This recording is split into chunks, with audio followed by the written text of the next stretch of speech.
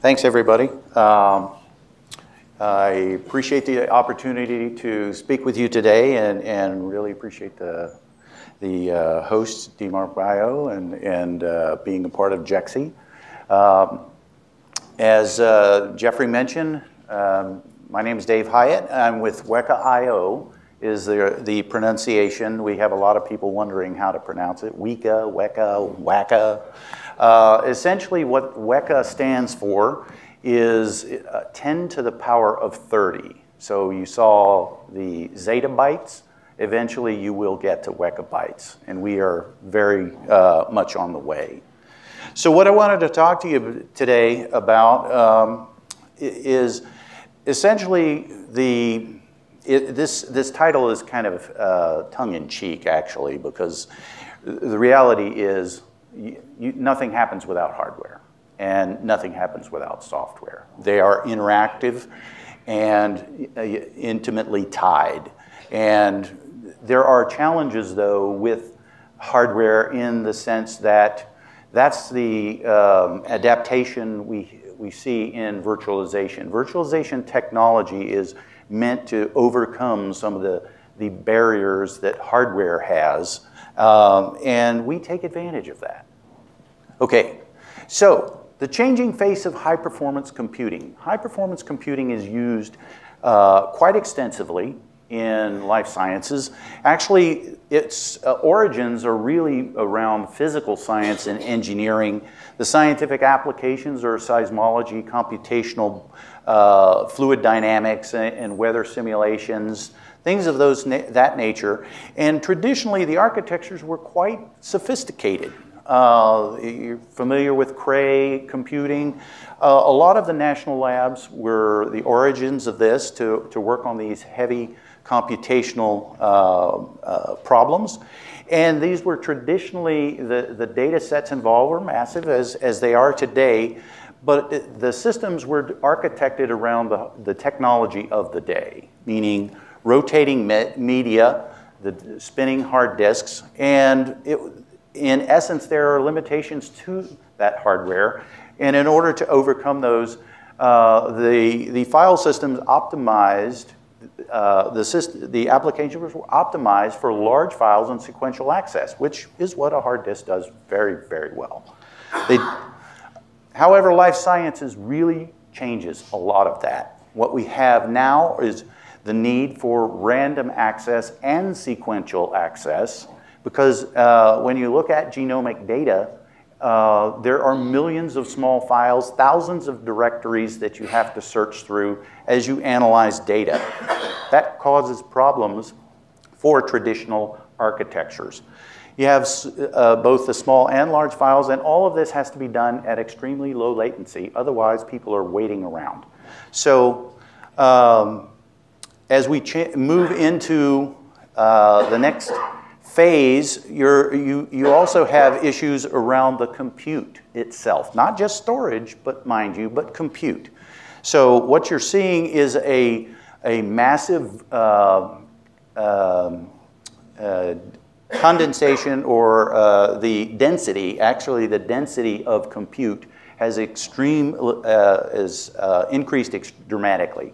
We have many more cores in CPUs now to do processing. GPUs are a classic example of a specialized form in that they have hundreds of cores within a single chip.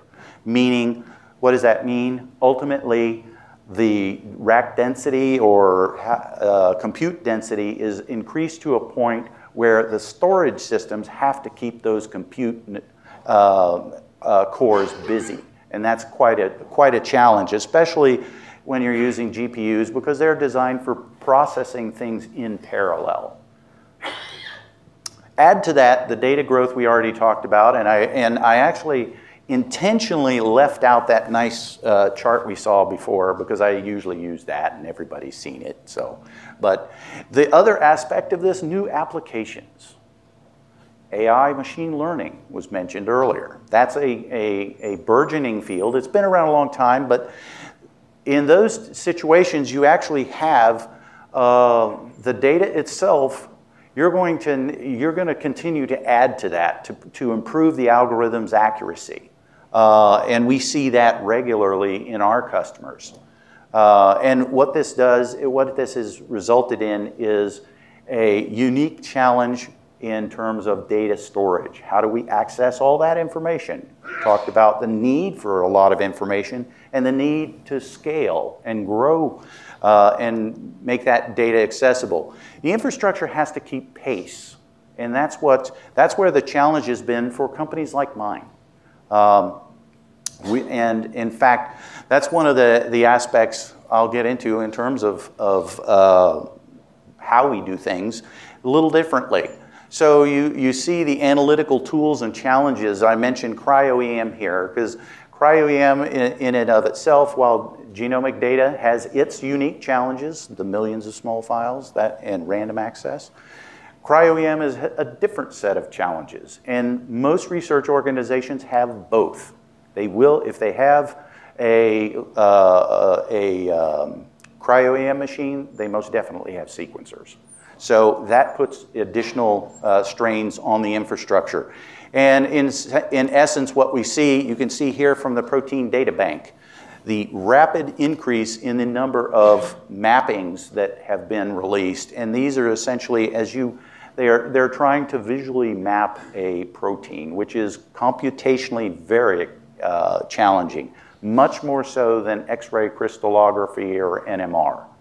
So that in and of itself, and then you see protein-protein interaction, and here's, whoops, you also see the resolution of these machines has dropped dramatically. It's now down to 2.5 angstroms, which is extremely small. All of this drives the need for change. We've talked about cloud, the need for cloud, its benefit of extensibility and data sharing. Data sharing has been a need for quite some time, and it will always be that way. But the challenge has been and continues to be standardized data formats. Everybody has their own formats. Different applications have their formats. They have different metadata tags, and how do I know what that data really relates to? And in fact, I don't know if anybody attended the BioIT conference that was here earlier this week, but there was a special track on data commons. And it was to address these different things. This is an international effort led in part by the NIH. Some other factors that figure in here are the different processors you have. I mentioned GPUs. We have TPUs now, TensorFlow processing units for machine learning.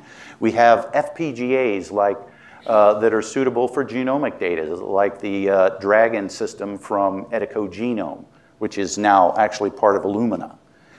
And we also, I attended an HPC conference recently, and now we have quantum processors that are actually coming to market. Actually, not quite to market, but prototypes, which are a whole different animal.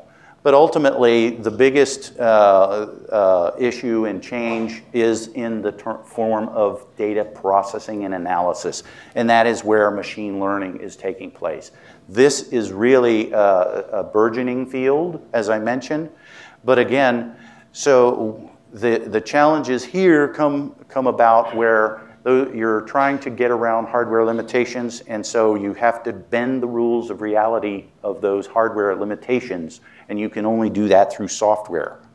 So actually, it's interesting to note that healthcare, pharma, and life sciences are one of the leading adopters, according to the survey by Infosys, on machine learning and AI.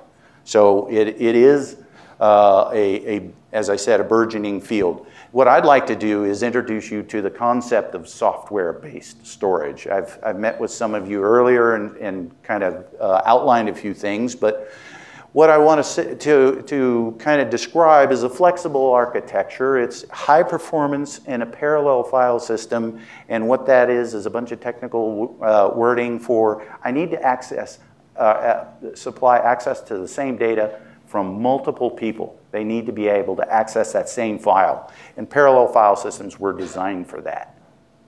It's also flash-based, meaning you have a compute cluster, let's use it. It has flash in it. That provides that random access for the small files of genomics, yet it can also provide the performance for massive image files, the terabyte-size image files coming off cryo-EM machines. It has cloud scalability. You have to be able to scale both in terms of capacity, but also be able to collaborate, as well as be application agnostic. I need to run my existing applications. I can't re-architect or buy new applications. I want my existing tools to work with this thing. So it has to be able to support all of that. And this, in essence, provides the ability to handle CPU workloads, GPU workloads, and in essence, the difference between the two is multiple processors, but in terms of the actual number of, or performance numbers, you're looking at 4, if you think about a file being, say, a gigabyte in size, that's not too uncommon, especially in genomic data. These can process, GPUs can typically consume about 4 to 5 gigabytes a second. And our solution can provide it now at 11 gigabytes a second. So we can saturate those cores and keep the processing going as opposed to waiting. And I'll share an example of that. But here's what it is. Conceptually, this is what it is. It's a software layer that resides, is this my pointer? Yes, okay.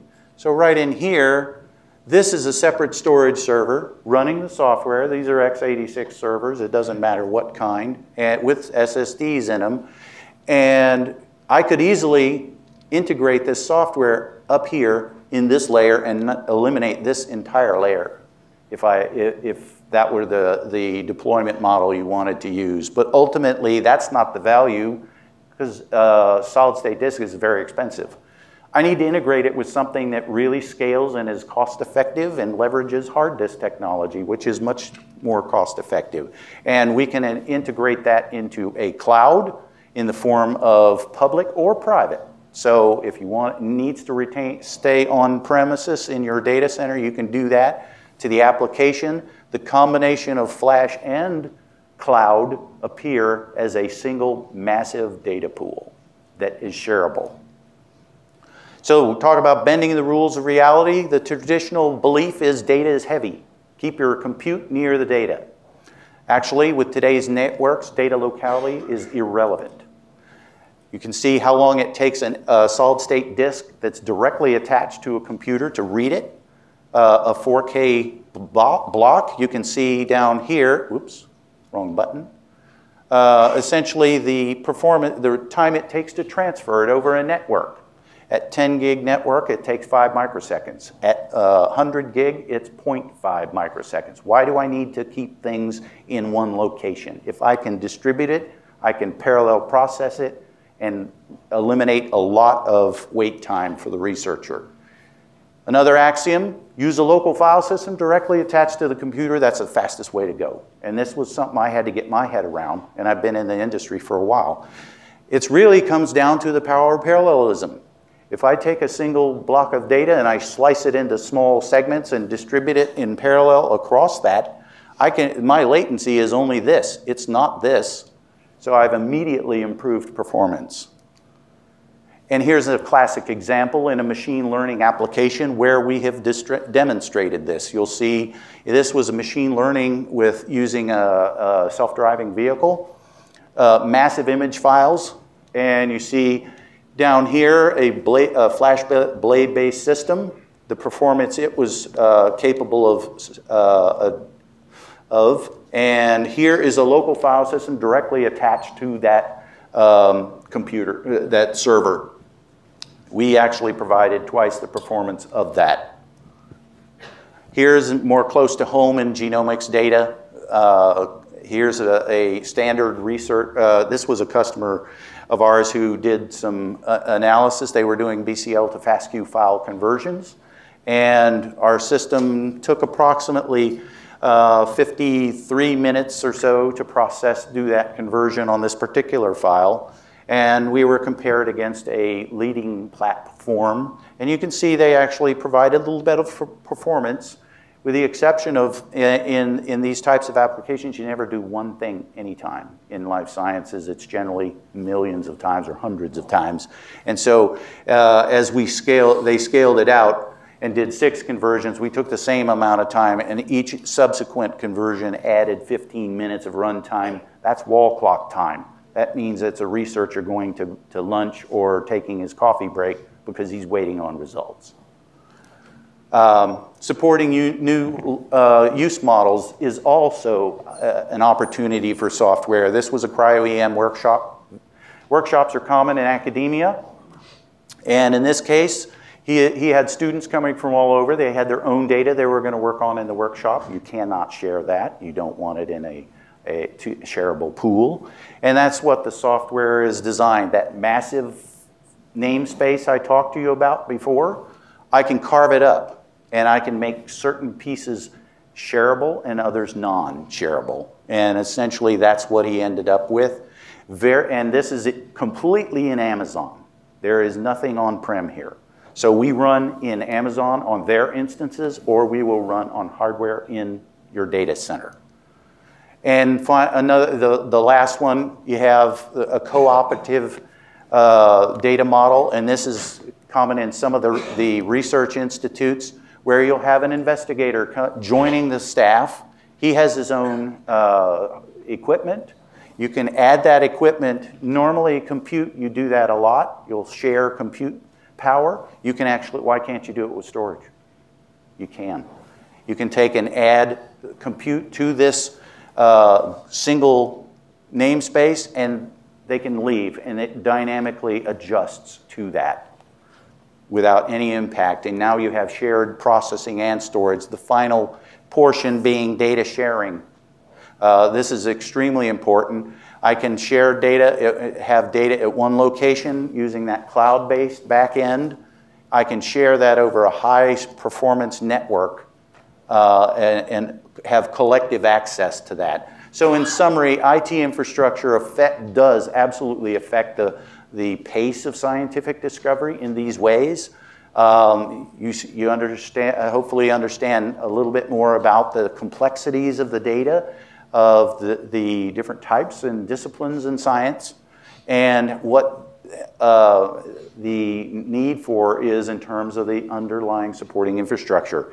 And then the results obviously are supporting the advanced analytics of machine learning that are just starting to be used in many disciplines, as well as researcher productivity. These are some of our customers. We're in the genomics life sciences space, also in general high performance computing, and also in machine learning. So I appreciate very much your time and attention. If you have any questions, feel free to get a hold of me. We are going to be having a drawing for an Apple iWatch, so please stop by, register. And if you're interested in trying us out for free, you can go to Amazon Marketplace and start.weka.io and use it. So thank you so much.